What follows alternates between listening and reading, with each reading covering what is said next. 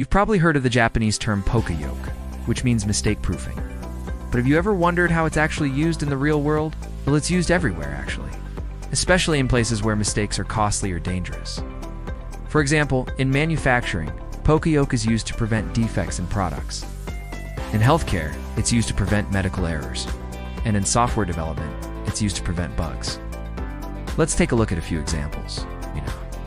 In manufacturing, a simple visual inspection can be used to ensure that a product is assembled correctly.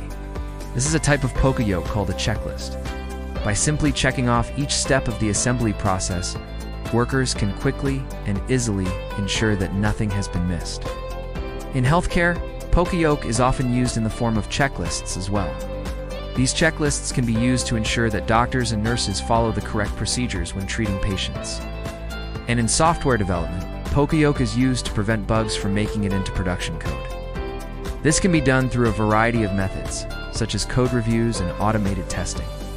So no matter what industry you work in, Poka Yoke can help you prevent mistakes and improve quality.